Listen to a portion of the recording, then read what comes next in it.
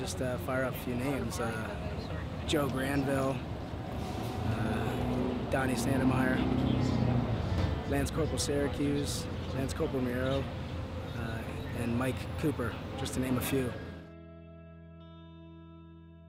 If this can reach at least one person and save at least one person's life, it makes everything worth it. Here we go!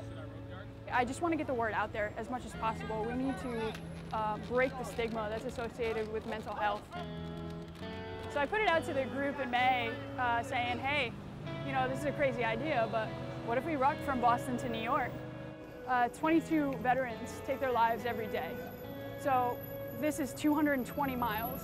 It's called Carry the Fallen because we will carry your load. I always say that everybody has their own baggage, it's just how you carry it. And this is our symbolic way of saying, we're here, we care.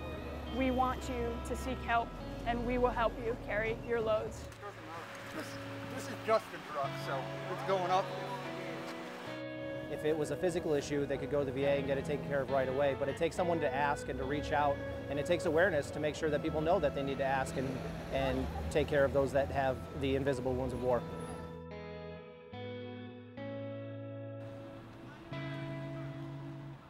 It's always seen that getting help for mental health issues is a weakness when really that's the strongest thing that you can do.